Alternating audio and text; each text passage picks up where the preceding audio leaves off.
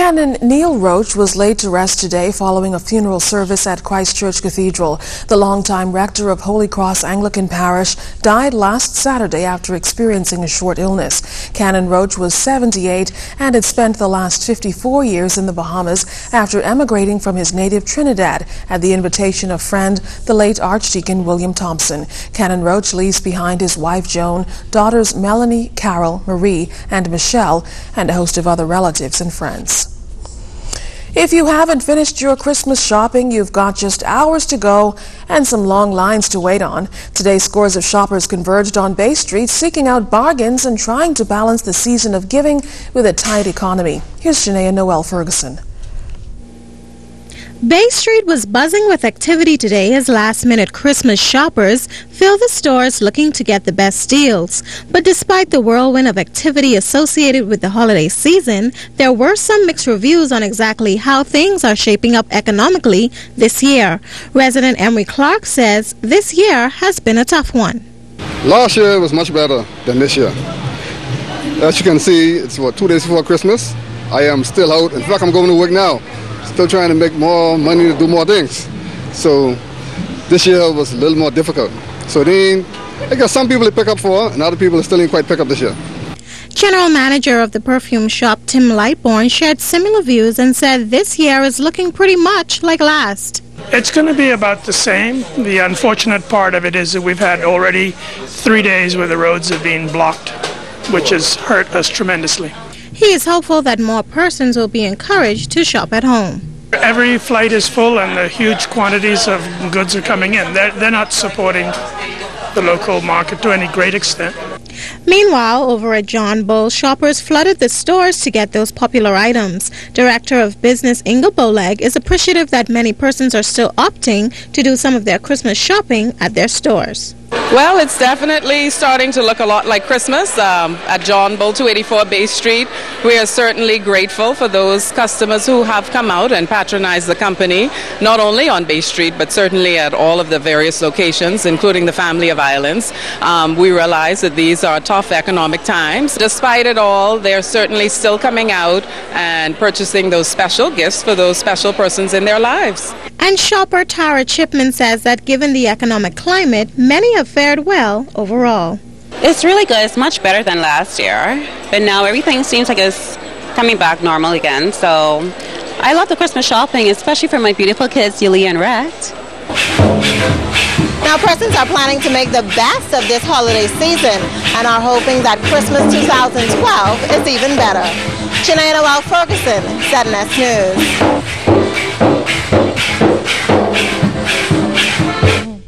A family from Golden Gates, popular for their Christmas creations, has taken the top spot in the 2011 Bahamas Realty's Holiday Home Showcase competition.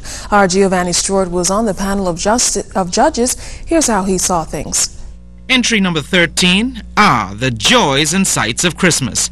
The Adderley family of Golden Gates has become famous for their elaborate, handcrafted Christmas displays every holiday season, and 2011 is no different. All created in the wintry, wonder-filled mind of artist Daphne Adderley Sands. Her husband, Frederick, mother, Ruth, and father, James, tell us more about how Daphne does it. Yeah, they bought my wife for about 2 weeks. She did all the way.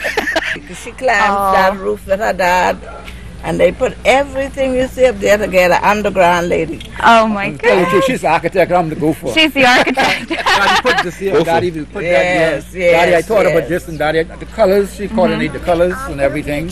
Well, the kids absolutely love it, and we're just thrilled to have you in the competition, helping us bring more Christmas joy to the Bahamas. The first ever Bahamas Realty Holiday Home Showcase, the brainchild of broker and TV personality Chandra Parker McCallum.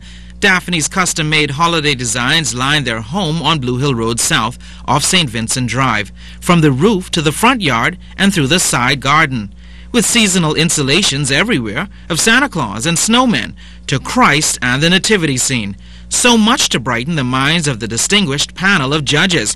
Bahamas Realty President Robin Brownrigg, Bamboo Shack President and CEO Elaine Pinder, cartoonist Stan Burnside, landscape architect Ethlyn Lundy, and yours truly. I was quite impressed, especially our first stop. that the creativity in there was really a wow factor. Okay. I was a kid in a candy store. I think we all were. Yeah. We needed sunglasses. The lights were so brilliant. Yeah, beautiful. Yeah. Well, I'd have to say that definitely, the first stop, number 13, oh wow, it's just amazing. The effort out there, I mean, people are really putting it in there this year. Great. I was impressed very much with the differences in the areas that we visited. Some people did not have as much money as others, but the creativity was there, and that pleased me very much. And I hope that would inspire other people to continue with it every Christmas. I was impressed, like everyone else has said. You could just feel the spirit in those neighborhoods where those neighbors, went to the effort of just creating that Christmas feeling. And in every neighborhood where we went, you could feel the energy around those homes. And seeing different people from different walks of life, making a difference, and putting the spirit of Christmas at the forefront. And so it's been heartwarming. Congratulations once again to lucky number 13. I'm Giovanni Stewart, ZNS News.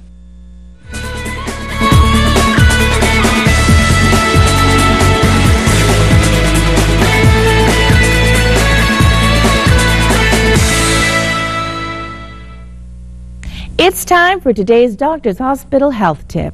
Smoking is your choice. And if you don't want to quit smoking, you don't have to. But you should consider it. You may need a few minor adjustments to make it through your day with limited or no cigarette breaks if you are in a smoke-free environment. No one thinks it's easy to stop smoking or change your daily smoking habits. But research shows your body will adjust within a 2 to 4 week period. Remember, it takes 21 days to change a habit. Consider using some of these strategies to get through your day without lighting up. Take regular breaks. Taking a break offers some downtime from the stress involved with your work duties. Change things up a bit. Take your break at a different time or different place. Returning to where you used to smoke will make the craving even stronger. Keep healthy snacks handy. Part of the satisfaction from smoking is the oral stimulation. Keep your mouth busy with low or no calorie substitutes or sugar-free gum. For snacks with calories, watch your portions. Try sugar-free mints, fresh fruit, cut-up veggies, fat-free popcorn or crackers, sugar-free Jell-O or pudding cups. You can also ask your doctor for assistance because good health starts with you and kicking the habit.